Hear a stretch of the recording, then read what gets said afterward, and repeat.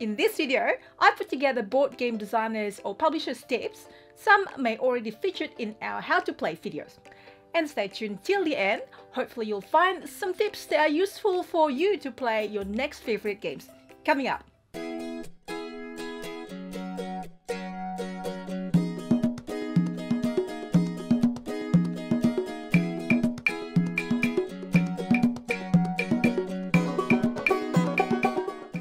Hi everyone, hope you're well. It's Stella from Meeple University. Welcome back to my weekly tabletop diary. I don't have Tarrant with me this time. So sometimes when I play a game for the first time, I feel like it might be handy to have some beginner's tip in hand to at least guide you for the first game. Or if you have played the game, you may want to try a different strategy. So for this vlog, I thought it would be handy to compile these tips together, put them in a few series of videos so you can watch them before playing your favorite games. I've also added timestamp below, by the way, so if you want to go to a particular game or designers, you can just go there. Now, because I have a few of these tips, I'm splitting this into a few of my episodes. And if there is a particular game that you want us to get tips from designers or publishers, please write in the comment sections below.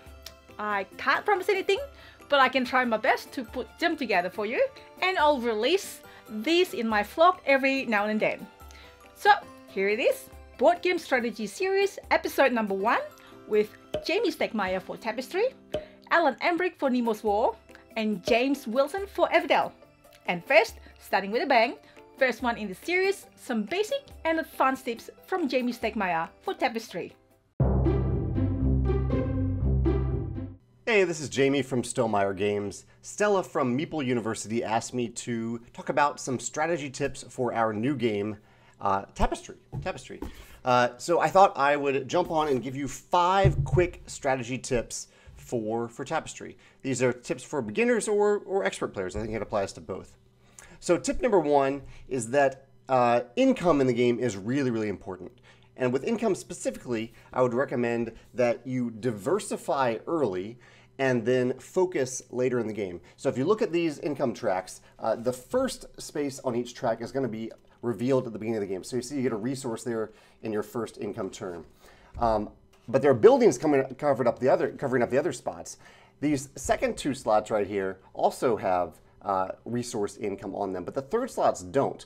So that's the same on all of the tracks here. So I recommend as early as possible in the game, get those first 4 income buildings off these tracks, diversify, and then choose one of these tracks to focus on. These are income tracks that correspond with the tracks on the board. Focus on them because once you get past that third spot, there are 2 more resources here that you can gain if you gain those income buildings. So tip number 1 is to focus on income by diversifying early and focusing late.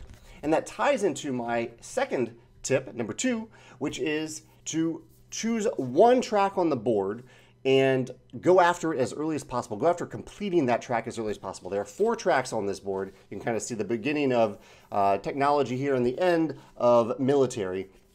Choose one of these tracks, maybe based on your early Tapestry cards, based on your civilization. Choose one of them and really go all out in completing it, because at the end of the track are really powerful benefits, and sometimes those benefits are particularly powerful if you gain them before the end of the game, like if you have a full round to play with those benefits after gaining them. So pick one of these advancement tracks, focus on it, and try to accomplish it and complete it as early as you can in the game. That's tip number 2. Tip number 3 is a little one, and it's just plan ahead for your Tapestry cards. Every income turn, including the first income turn, you're going to get one of these Tapestry cards, and you can gain more on the advancement tracks and through other various benefits throughout the game. But look at them frequently throughout the game. When it's not your turn, look at these Tapestry cards and think, okay, what am I going to do? Which is the next Tapestry card I'm going to play? And based on that, what are the things that I'm not going to do now and that I'm planning to do, that I'm setting up to do right after I play this Tapestry card? Some of them are when played abilities, so you just need to plan ahead for when you actually play it. Others are this era abilities, so you need to be ready for an era where you focus maybe on a specific thing guided by this Tapestry card. So that's tip number 3. Look at your Tapestry cards in hand and plan ahead for them, both in terms of what you're doing now or what you're not doing now and what you plan on doing after you play the Tapestry card. Tip number 4 is of course, to pay attention to your civilization. Tapestry comes with 16 different civilizations. All of them are very powerful in their own right, especially if you find little combinations with these and the various tracks in the game, the tapestry cards, the tech cards. So really look at your civilization and let it guide you. A lot of them offer free things, so you don't have to really plan ahead for them and do them, or plan ahead for the resources to be able to do them. But these civilizations are very powerful, and so let them guide you, especially in your first few games of Tapestry when you're trying to figure out exactly what you want to do. And even later games, when you've tried different strategies, let the civilizations guide your strategy to a certain extent. They don't dictate your strategy, but they can guide it a little bit. That's tip number 4. Tip number 5, my last tip, is probably the most obvious one, which is that every resource in this game really matters. This ties a little bit back to my original number 1 about income. Every resource matters. Every turn matters. If you can stretch out each round, each era for yourself a little bit more, so you take one more resource. If you somehow get a resource from exploring or a technology card or on one of the advancement tracks, and you're able to get one more resource and then spend that other resource on something else.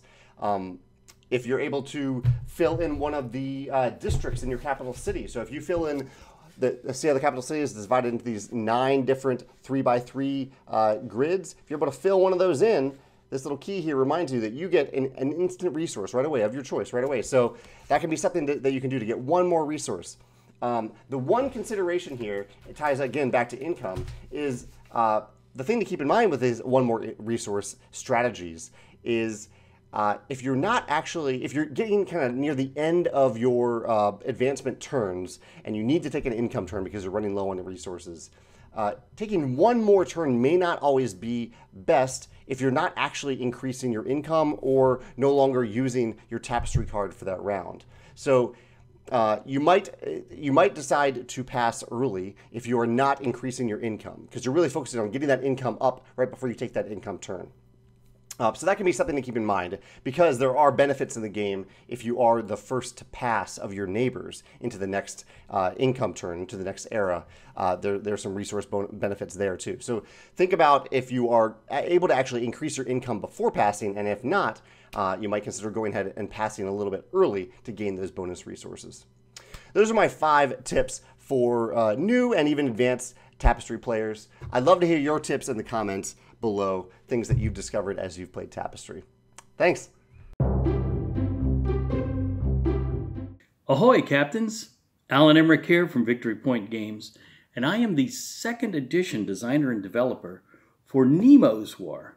Now, God bless 1st edition designer Chris Taylor, who did an outstanding job and trusted me to deliver this 2nd edition that we're so passionate about and that you've just learned about on Meeple University. But right now, I want to take you with me on a Nautilus voyage to see the world as a winning player would see it as they play Nemo's War. Hi, welcome to my game table.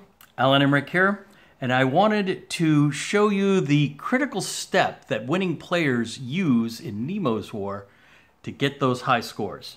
And we all know that step 1 is to draw an adventure card and do the adventure.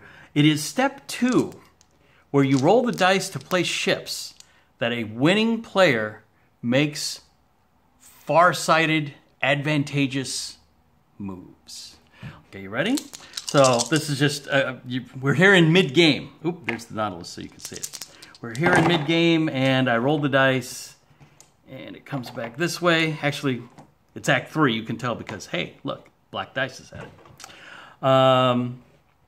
And we take the numbers in order, 3, 5, 5, 6, and we place ships on the board. Well, I mean, because you're a player, the first thing you do is you look at the greatest differential in the white dice, and you see it's 6 minus 3 is 3, so you give yourself 3 actions, and you're feeling pretty good. Yeah, all right, we're going to have a good turn. We got 3 actions. But now you have to place ships, and you have to place a ship in each of these major oceans. All of the major oceans, you can see, are numbered. So we have to place a ship token in ocean number 3. Well, to do that, we use the ship placement priority protocols. So ocean number 3 is full. We can place a ship in a neighboring ocean. Let us place a ship here, then, a hidden ship token in a neighboring ocean. So 3, 5. Now 5 has a space, so we can drop a ship right there. But guess what? There's a second 5. That means no place here, no place open in a neighboring ocean. These are connected by the Suez Canal. Not that you can move through it, but for ship placement purposes, they're connected. So this guy's got nowhere to go. So if you look at the next protocol on the ship placement priority queue, it says you get to draw a ship token. And you're going to place a face-up ship token. And now, this is the important part. You can place it either in the number you rolled, ocean number 5, or an adjacent ocean that has a hidden ship token. You're going to exchange a hidden ship token for a revealed one. So you have to think, what is my motive? Where do I want to place this? And the particularly bad news here is that it is a warship. And where you place a warship, where do I place this warship? I'll probably place it up here, actually, in the ocean I rolled. Because placing a second warship in an ocean is a real problem. That means to sink one, the other one is escorting it, and it's going to put a whammy, a -1 die roll on all your efforts to hit it and bring it down because it's got an escort. So putting that second warship in any ocean is bad. This is called painting the board, where you fill it up with ship tokens and are trying to arrange the revealed ones the way you want them. And then finally, Ocean 6. Well, there's no space here in Ocean 6, no space next door. But as you can see, this ocean connects to this ocean, and because the world is... Did you say round? Don't say round. The world is cylindrical. You're playing Nemo's War. The map is flat, but it does connect on the sides. So we will add a hidden ship token here to the adjacent ocean. Now, if I placed... Let's just fast forward, say this is what the board looks like, and I place ships again for next turn. I would have to, whoops, another 5, 3, 1, 3, 5, 6. Oh, wow, well, at least I have 5 actions, that's good. Placing a ship in Ocean 1 means this is the only space that's available that's connected to Ocean 1 that's free. Ocean 3 is going to be a problem, it's all filled up. So I would have to draw another ship and paint the board. Now, ooh, good, a second non-warship. Okay, well, we'll put that right over here because we can just float by there someday and collect it, depending on my motive. Now, I got to think, what is my motive? Ocean 5, that's full again, so we have to draw. You see, this is the dangerous time in the game because the board is filling up with ships. And, well, since this is so warship heavy, I might as well add another one, and I'm just going to stay the heck out of the European seas. It's way too dangerous for me, so that's like my happy dumping ground. And then a 6, this is all full. The neighbor here is full. The neighbor there is full. That means we get to draw a revealed ship token. Whoops. And where do I want a warship? Oh, boy. I don't want it here to add a second warship. I don't want it here to add a second warship. I will put it here and kind of set that aside off to itself. So the secret is where you place your warships, your non-warships that are revealed as the board fills up and the protocols tell you to do that. One word of advice, do not let the board fill up with ships, because if you need to place a warship and there is no space, everything is warship occupied, you will lose the game. That's an imperialist victory. That means they've hunted down the Nautilus and you're trapped. So, painting the board, how you put revealed ships on the map is the secret sauce toward optimizing your score. Alan Emrich here, Victory Point Games, wishing you a bon voyage. Hi, I'm James Wilson. I'm the designer of Everdell, here to share some tips and strategy with you. Everdell is a worker placement game that is also combined with a card comboing tableau building game. You will be competing to build the best little woodland city over the course of a year in the Valley of Everdell. Like a lot of worker placement games and card comboing engine games, you want to figure out some way to have a system or an engine going for you pretty early in the game that's going to work for you as the game progresses. Obviously, you can get resources by placing your workers out into certain areas and gathering twigs or resin or whatever you need there. But if you build the right cards in your city, they're going to essentially do that job for you. So that would be tip number 1, is to try and get an engine going pretty early within the game. There's a couple different ways to do this. The most common way is by using the green production cards, which will continue to produce for you during production, and those are great. Another way, though, that some players don't grasp quite as quickly is the blue cards. The blue cards are governance cards, and they will work for you as you work. So as you do something, they are going to do something for you in return. And these can be very powerful and very useful. And some sort of combination of both of these cards pretty early on can really help you as the game progresses. So get an engine going. Some form of it as quickly as you can is usually a good idea. Also, don't be afraid to discard cards from your hand. Now, you have a strict hand limit of only 8 cards, and it can be hard to want to get rid of some of them because you feel like you need to build them or you want to build them. But in some cases, it may be better to go ahead and do that. There are locations like Haven or some of the other forest locations where you can discard cards to get resources back, or sometimes you can go to the post office and discard cards to draw a whole bunch of new cards. And this can really help you when you find some new options to have some combos and some systems that will work. So don't be afraid to get rid of some cards out of your hand to see some new cards and some new things that come up that could be helpful for you. The special events are something you should pay attention to in each of the games, and they're going to be different every single time. These can sometimes be hard to achieve because they require specific cards to achieve them. However, they can also be very powerful as far as points, and some of them even give you a special bonus when you achieve them. You should definitely pay attention to them and try to achieve them if you can. But if you can't, then you should also be okay passing on them and going after a different strategy, because you can get too locked into them sometimes and feel like you just have to achieve them because you have one card toward them, and you'll miss another potential strategy that you could pursue and that you could do. You should really also pay attention to the purple prosperity cards in the game. These can score some big points for you in the end, and that's typically the time when you're going to really be wanting to hunt for them and play them. Sometimes earlier is good too, because you'll know how to build on them and maximize them.